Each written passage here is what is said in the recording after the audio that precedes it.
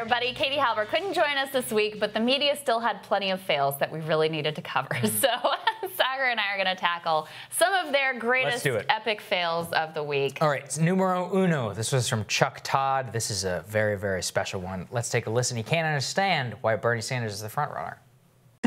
Well, did it? Because who's the front runner? Right, the guy who's winning delegates. But is he the front runner? He's certainly not getting the press of the front runner. And the problem is, I don't understand how Bernie is considered a front runner. This is a guy that had more people showed up to the polls, highest turnout ever, and his percentage went down, not up. Yeah. His total number went down, not up. And new voters actually voted for Buttigieg and Klobuchar. Right.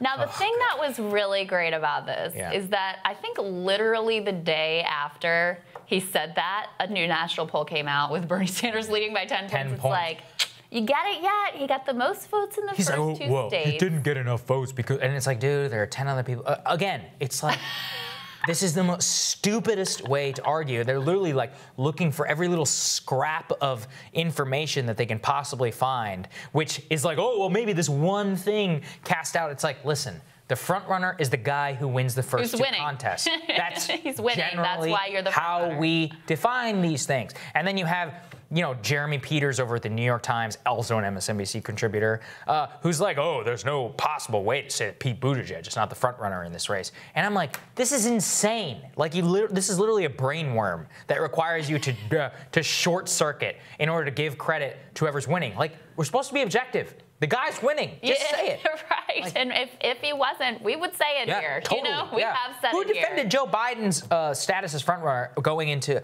Iowa, New Hampshire more than this show? Right. I don't like Joe Biden. And we put Elizabeth Warren as the frontrunner when she was leading in the national polls. Exactly. So it's not complicated or hard. That's the way things work. But also related to that, this was funny too. So, you know, New Hampshire, they weren't able to rig the primary to give it to Pete Buttigieg. Bernie actually won, so they couldn't deny that, right? So what do?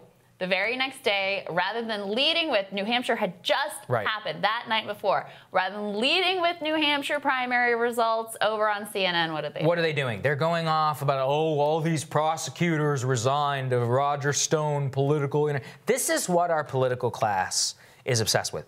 A week after Donald Trump is acquitted in the United States Senate. Now they're trying to make this into the new thing. It's like, how many times do people have to learn? Mueller, I mean, good Lord. I mean, before that, I didn't even know what it was. But it was like, oh, the Russia report from the DNI. Then Mueller. Then the Mueller report. Then the Mueller testimony. Then impeachment. Ukraine gate. Now this. Roger Stone. Oh, a bunch of prosecutors. Our entire DOJ is completely. It's like, guys, there's a New Hampshire primary that just happened, which can solve the actual problem. That, like, they want Trump out, right? That's the implicitness of this, right? Fine. Okay, there's cover a the process election. Literally unfolding right now that could end with him leaving office. The stupidest thing that, you know, CNN in Have particular. you seen people calling for impeach him again? Yeah, of course they are. They're like, oh, well, we got to spin this whole thing up. Let's go. This is the thing.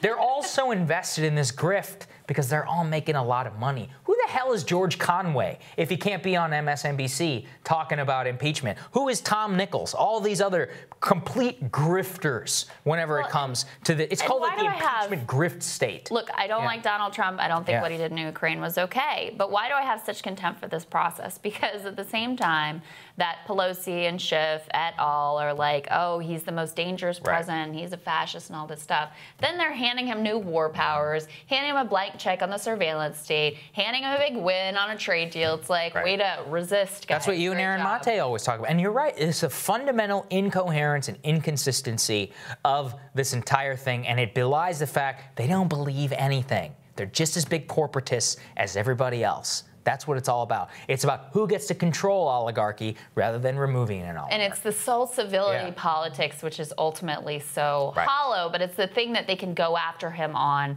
that they are not also completely implicated in. So there you go. There you go. All right.